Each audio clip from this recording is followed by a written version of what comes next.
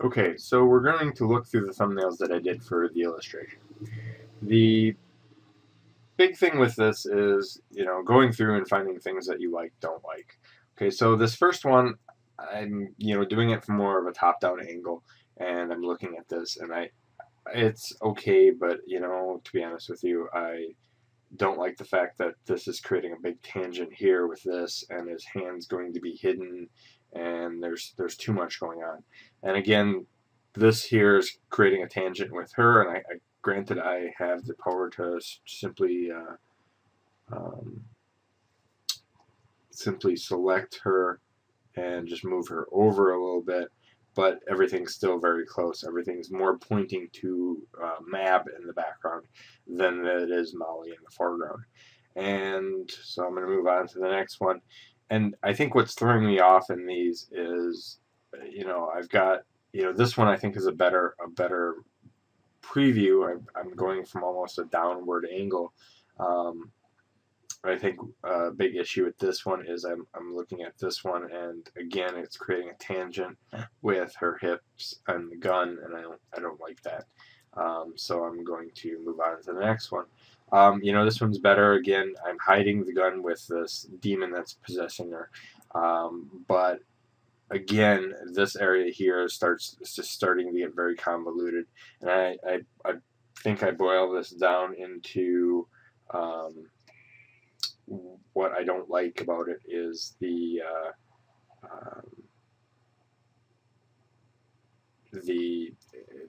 convolution right here. And then as I move to this one here, I think this is a little bit better. But again, I'm running into there's too much going on in the central focus area. You want to focus on one thing, and then everything else is secondary. And I'm having the same composition. I just kind of flipped the composition to see if it would do any better. I do like the way she's holding her gun, but as I move on in these thumbnail creations, I think the big thing is that I've got too many people here, too much going on, and too much to look at. So I narrow this down to pretty much a three-person category. So I'm using Mab in the background, and then Harry in the middle ground, and then the foreground is Molly. So as I'm doing this again, it's creating a tangent here with Mab, and I don't like that. So I'm moving on to the next one. Again, this is a little bit better, and it's actually, this is actually getting the composition, but I really don't like the pose of the figure. As I move on, I'm trying different things. I'm experimenting. I'm putting more agony in this particular pose, and I think that's a lot better. And I think this composition is pretty good, but I think Harry is a little bit too close, making him too tall, which is a simple fix. I can move him up over here. And it's going to be a lot about height and proportion and things like that. I like this one a little bit better. However, this particular one here is pretty decent. I'm just not a big fan of the hand here, and I like this, but I think the hand is going straight towards me. From a silhouette standpoint, I think this is it has the potential to get lost, but from a value standpoint, I think I could pop out the hand a little bit more and layer that into the coat. So I think this one has potential. Moving on to this one, I tried to fix that hand situation, and I really didn't like the way it wound up.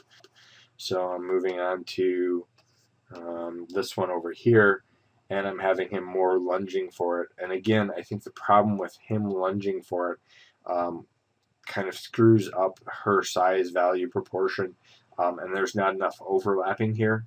And then Mab, because technically she should be probably the smallest in actual size. He's the tallest, and she's taller. But because of this, I think she comes out as bigger than him, which I think this is a better fix on this situation here. But again, I still don't like this whole, towering. It looks almost like he's towering over because of his height is so big. So I think there's a scale issue going on, and it's probably a simple fix, but I'm just not happy with it. So I think in the end, I think this one is kind of just a flip version. I tried the house on a different side and tried to play around with different things. And again, I didn't care for it that much. I think this is a better version going on. It still shows everybody. It's got the lighthouse cabin area here. So everything looks pretty good. So I think in the end, I'm going to go move on with this particular system here. I think this one's the better of it. I think the second version is this guy here. I like this feel to it. But the only problem is I think Mab is too close, and I can probably scale her a little bit and put her in the background more, something like that. But then she looks like a separate element. So I think overall, I think this is my better composition. So I would be, I would start developing this idea further by doing value studies and the other sorts of things.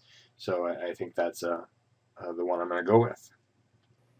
Okay, so what I'm doing now is I'm taking this original thumbnail, the original idea, and I'm going to flesh it out a little bit more into more of a conceptual idea.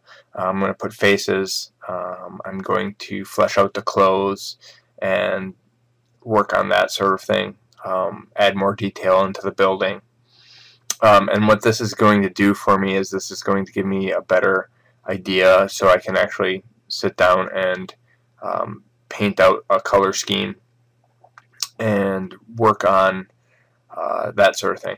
Now, this doesn't have to be perfect, because at a later point in time, what I'm going to do is I'm going to take photo reference of all of these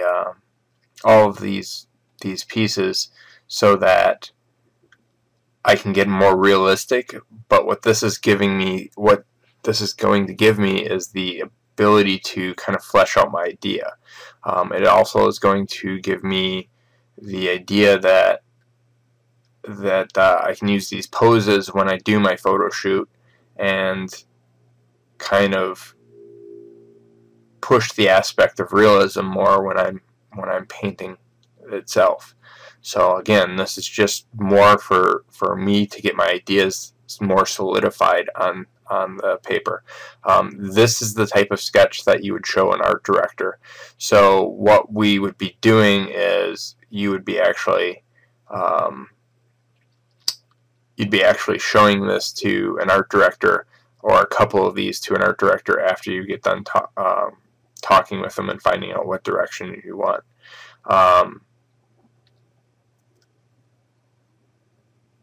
And that's really more or less what is going on here. And as you can see, I'm fleshing out the clothing. I'm adding in the breasts of the character. I'm adding in the jacket for the character that wasn't there before.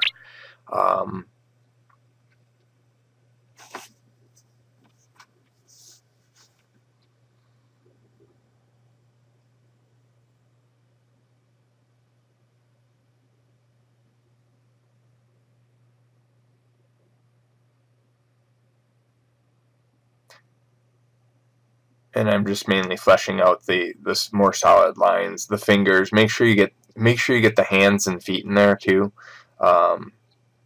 Even if they're very rough, it still gives you an idea of what you want that character to do. A lot of times, people tend to neglect the hands and feet, and it turns into this. When you do the photo shoot, you don't know how to direct the actors. Your models to do this sort of thing.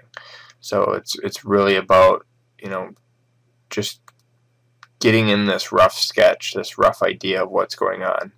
Now I'm working on Mab here, and Mab is a kind of evil, sadistic witch, and she's the Queen of Winter, I think, in the novel series. And so I'm kind of building her, but in the end, what's going to happen is I'm going to take photo reference and I'm going to have to do a costume design. And right now I'm putting on the dress and kind of building that up. And she's kind of got that sort of thing going on. And then I'm building up, you know, as you can see here, I'm building up the basics of this castle, and I'm going from there. So I'm just putting that sort of thing in, and I'm adding in these little details of kind of what I want for this castle. Again, the perspective's not really there, but it gives me the base idea of what I want to accomplish. And, you know, I might change some things up while I'm doing this. But in the end, it's more or less just the generic aspect of, you know, fleshing out your ideas, putting things down on paper. You know, I'm just building up this tree, and then again, it doesn't have to be perfect, but it gives me a good idea of what I need to do, what I need to accomplish. Painting, putting in a little bit of a background. I'm still not happy with the hat, and that's mainly because I don't have reference. I'm just drawing it from my head, so you kind of tend to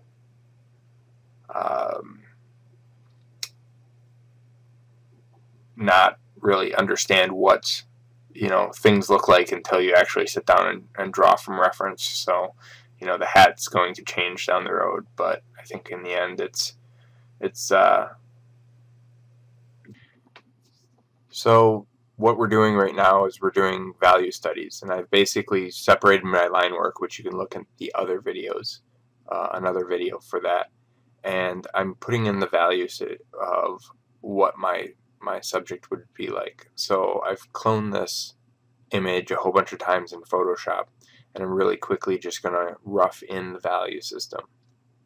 Now I'm starting with a mid-tone gray so that you can see the lights and the darks, so it's kind of filling the whole thing.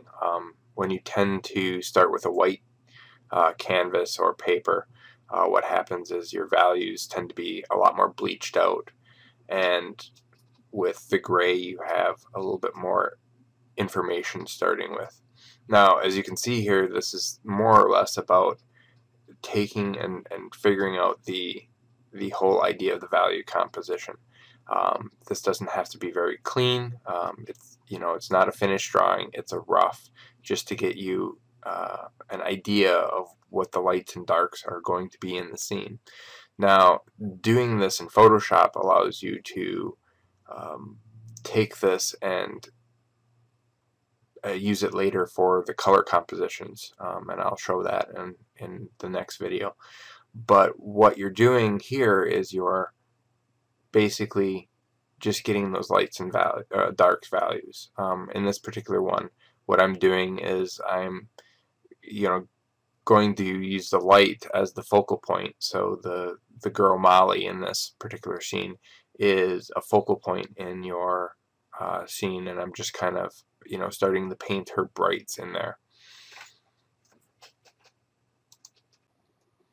Just for note, the video is sped up about 200%. So what you're seeing here, this entire video would probably take me about 20 minutes or so.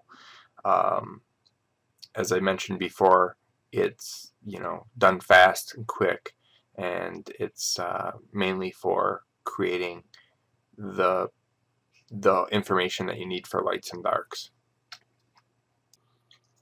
Audio is paused. We'll resume.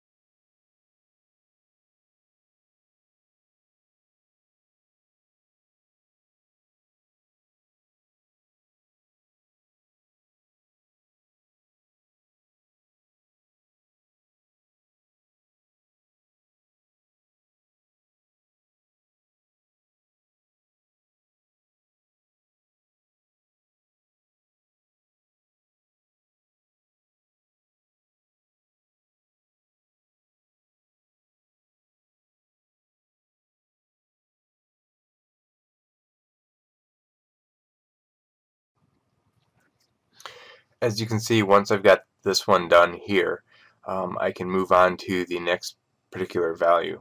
You want to do multiple values, even though your color composition might not change in the end. Just getting those additional values in there will help you problem solve a lot of the issues before you get a chance to make them in an actual painting. So what we're doing is, you want to do at least 10 of these, and that'll give you just different ideas of the way things are compiled together. And as you work, you might find you like one value on one thing, and then you move to the next and create another value on another. As in this particular one, I'm creating a much darker value system with, it's very similar to the prior one, but now I'm just changing up. The sky is going to be darker. The characters in the background are going to flow in a little bit more, and it seems very similar, but now I'm adding in the highlights and things like that to basically pop her out. So you can have high contrast, low contrast images, and decide on what you're doing as far as your entire value system. And each value system will give you, like I said, more information on the prior systems. As you can see, the difference between the two compositions, this one has a lot darker tones in it, and I get more information, more of Molly being the focal point. So it's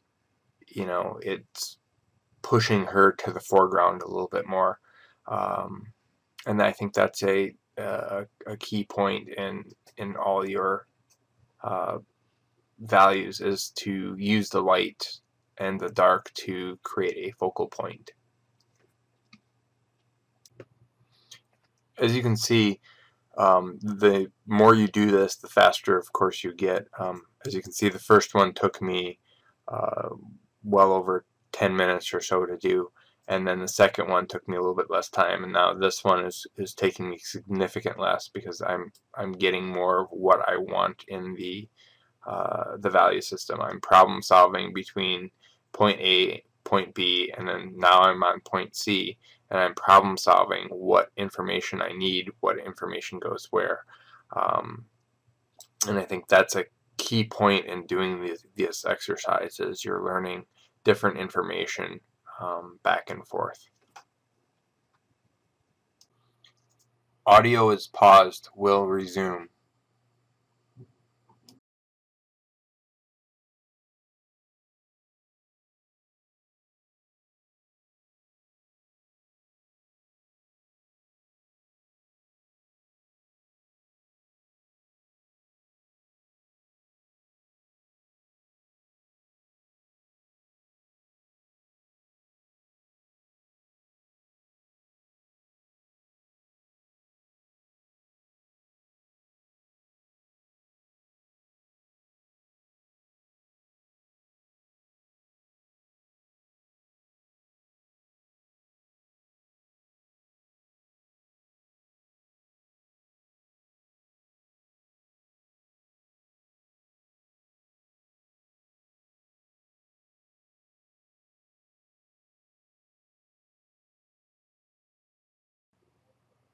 As you can see, I'm on my fourth one now, and what I'm doing is I am going to do more of a high contrast, so very dark, very bright whites. And again, as you can see, I'm spending less and less time with each particular piece. I'm getting the values that I want in there, and then building on top of that. And again, these don't have to be perfect, but what you're doing is you're really pushing the idea of what your value system is going to look like, and that'll give you problem solves. So you'll notice when things fall into the background and pop forward and don't pop forward enough. So it's just a matter of you figuring out what's going on with it. And you know, this isn't the final situation. It gives you the ideas, the problem solve, what you're trying to figure out.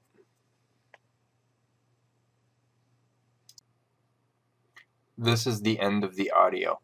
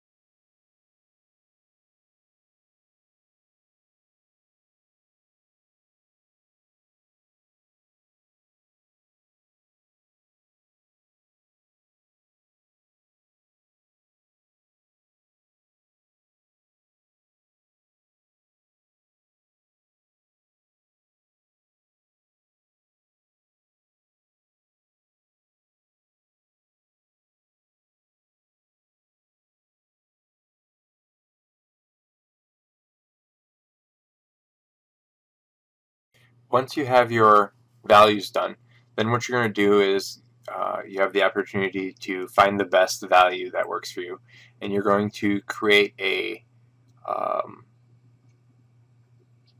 series of the same value system, and then you are going to create a new layer above that. With the new layer above that, what you can do then is create a overlay or a color layer and paint solid color over it. And what this will do will give you the ability to give you a different hue, change a different color in the individual illustration that you're doing. Now, when you're doing this, you have to realize that, especially in Photoshop, what's going to happen is the dark values are going to automatically appear dark. So no matter how dark you have this, it will, in this particular layer, it will always appear to be black. And that is just one of the functionalities of Photoshop as far as that goes. As you can see, from here I'm going to start filling in the background colors with a overall large brush. It's more or less to get my value tone system on there and paint something very similar. Now, if you notice that I'm sticking with certain color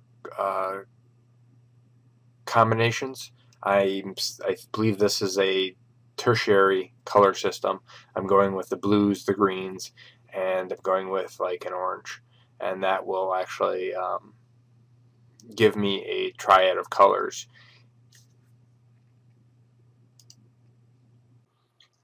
Audio is paused. We'll resume.